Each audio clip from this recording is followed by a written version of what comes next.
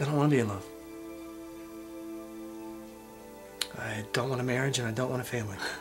I never said I wanted a marriage and a family. Sorry. I assume you're talking about Michelle McCauley. Yes. She called me whenever I wanted her to call me. But those were names better suited for the bedroom than the interrogation room. The girl who had nicknames for you is dead. Her throat was slit. I don't believe his lack of conversing with you is a symptom or side effect of his medication. What are you saying? What do you think I'm saying? I don't know. That's why I asked, what are you saying? Because I don't know. You don't know.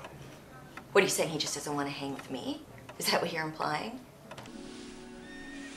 People are talking. I don't care. Yes, you do. I'm not selling to some .com asshole that has kids drive around on their four-wheelers tearing up all that beautiful country. Rick, I think you're emotionally attached to something that's not about you. Paul, listen to me. I make $150,000 a year to be on staff, okay? If I got caught, I'd be arrested, I lose my job. I can also get killed, which is actually the most likely part that would happen. So, if getting this video of the meeting get broadcast on the internet is as valuable as what could happen to me, then that's my price. Have you been? Oh, you know, I've been better.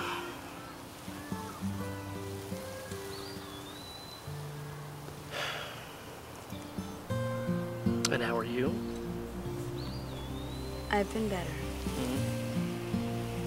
Where's the doctor? I'm a physician in training, Mrs. Turner. I was under supervision when your husband came in. All interns are.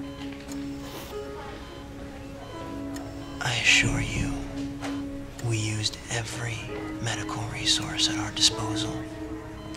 But the damage to his heart was too severe for us to save him. If we're back together again and things were like they used to be and I wasn't so nervous.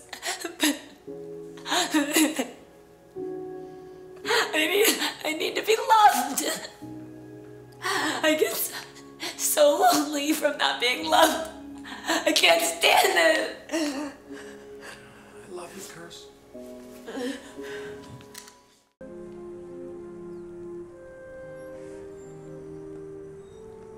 I've got another good friend named Jeffrey, and he says, I'm so mad at you. I don't even know it.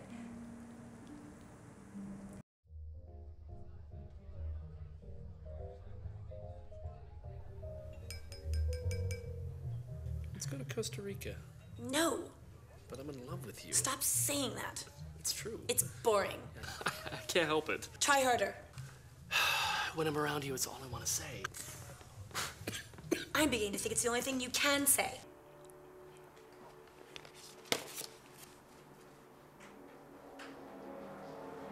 I know him. He's an attaché at the U.S. Embassy. He's a Mossad. That's the target. Why are we handling him? That is a Sig Sauer Model P228. It's a 9mm. It has a magazine capacity of 13 rounds. He will engage Mr. Harrell after 9 p.m. in the underground parking complex of his apartment building. He will use all 13 of the aforementioned rounds to blow his skull apart. Excuse me. Thank you.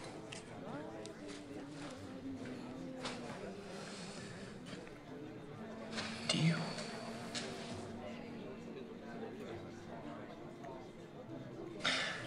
Tell me you love me. It's too late if you don't know.